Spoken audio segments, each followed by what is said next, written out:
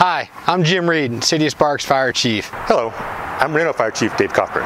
Hello everyone, I'm Charlie Moore, Fire Chief for Truckee Meadows Fire Protection District. With May being Wildfire Awareness Month, we have a few tips for you to help you be fire safe when you're out in the community. Wildfires are Nevada's natural disaster. With all the nice weather, everyone's going to be getting out into the hills, going camping, enjoying the reasons why we live in this area. Make sure when you're out in the community, camping, or enjoying the outdoors, that you carry a fire extinguisher and you know how to use it. So 80% of our wildfires are human caused, and target shooting is a leading cause of those fires. When you go out and target shoot, you need to make sure that you have a shovel, some water, and a cell phone. In the event that a fire does start, you can take immediate action to call for help through 911 and then take some action yourself to try to suppress that fire before help gets there. And if you're going to be starting a campfire, I urge you to please know the regulations for what land you're going to be on.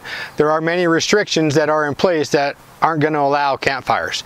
If you are allowed and you do start a campfire, don't leave that campfire, please. And if you do, go into bed, make sure it's out. Put some water in it.